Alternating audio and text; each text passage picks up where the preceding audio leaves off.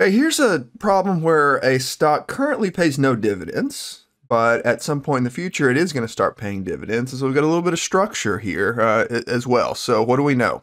We know that its first dividend is going to be $4.02, and it's going to happen exactly 7 years from now.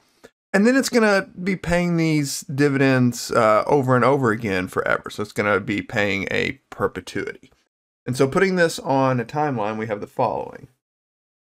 We have nothing in the first 6 years, and then 7 years from now, we've got 402, and then another 402, and that's going to be constant forever, 402.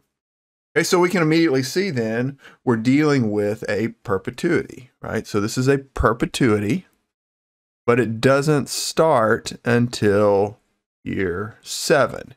And so when we think about our present value of a perpetuity, it's going to be a cash flow divided by a discount rate. But that cash flow needs to occur one period after the period in which you're calculating the present value. And so since the first cash flow happens in year 7, this is going to be a PV at times 6. And so any calculations we do in our initial step are going to get us to time 6. Okay, so let's go ahead and do that first calculation. So we can say that the price at time 6 is going to equal 402 divided by 0.073.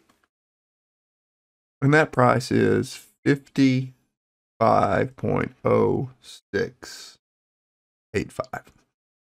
So some extra decimals to eliminate some rounding problems.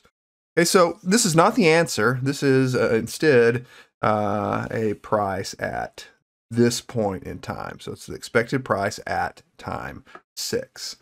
And so what can we do now? Well, we can rewrite this timeline. So we can put a 55.0685 right here at time 6 and get rid of all of those dividends, right? Because we've already we subbed in the present value at time 6 for all those future dividends. And so now we can find the price at time 0 by simply bringing that back or discounting it 6 periods.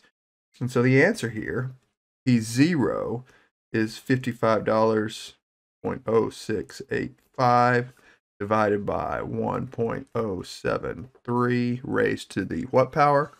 Raised to the 6th power.